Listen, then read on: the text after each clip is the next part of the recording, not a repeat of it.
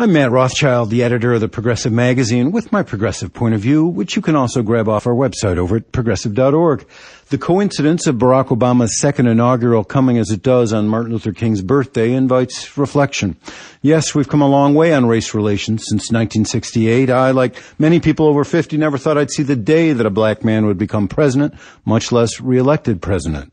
We've matured as a nation, at least on the surface, on the issue of race, though you don't have to dig too deep to find the old ugliness. It's right there in the Republican Party. It's in our resegregated schools. It's in our income and wealth disparities. But Martin Luther King was concerned not only with fighting racial injustice. In the last 5 years of his life especially, he set out to attack poverty and to confront what he called the giant triplets of racism, materialism, and militarism. He understood the linkages among them. He grasped the injustice of capitalism, and he, deep in his bones, was committed to nonviolence. Still today, capitalism and militarism reign, and President Obama hasn't done much to curb the excesses of capitalism, and he's done absolutely nothing about militarism but expand its reach. Of all the judgments that a Martin Luther King might make of our current president, that one, I'm afraid, would be the most harsh.